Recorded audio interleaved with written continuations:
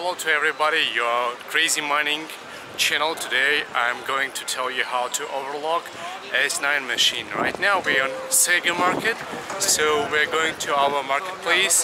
There I'm going to overlock this machine and show you step-by-step manual how you can do it yourself.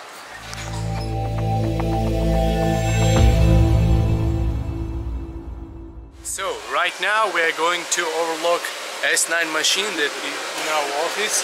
This one, as you see, it's like 30.5 terahash, and we're going to overlock it up to 16.5 terahash because we using this power supply.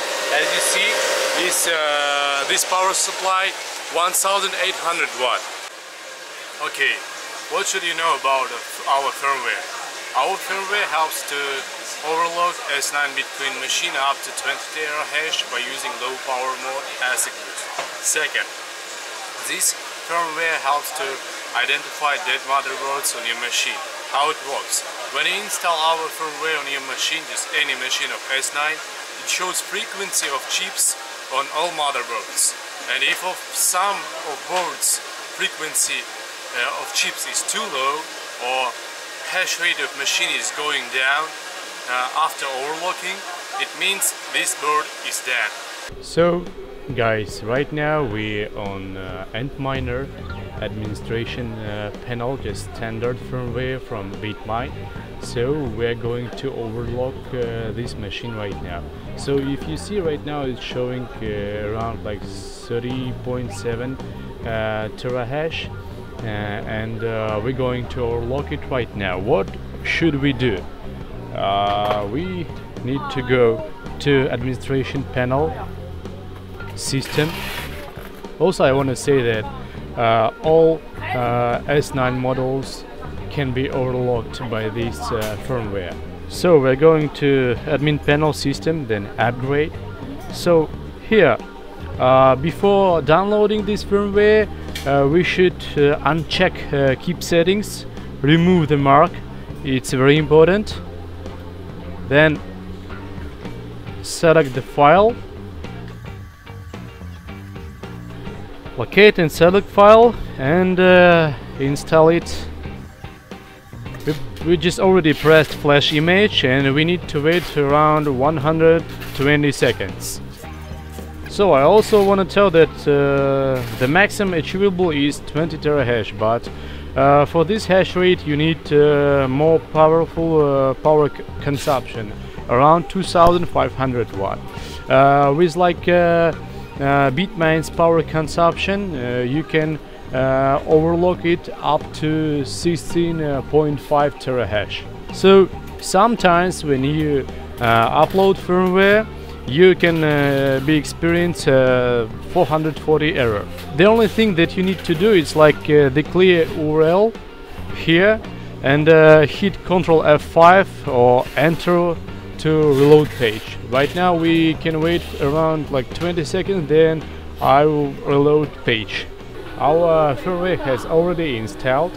We had some problems because S9 machine has changed his IP address. I don't know why, but sometimes it happens. So if you experience with that kind of problem, so you need to check IP address of your machine one more time. So after a firmware is loaded, go to miner configuration and click save update you have just made to your miner. So after saving this update, you need to go to mining profiles. In section of mining profiles, you can now set up or adjust your ASIC acceleration level and apply other settings you need. So here preset. Here you can set up level of overlocking.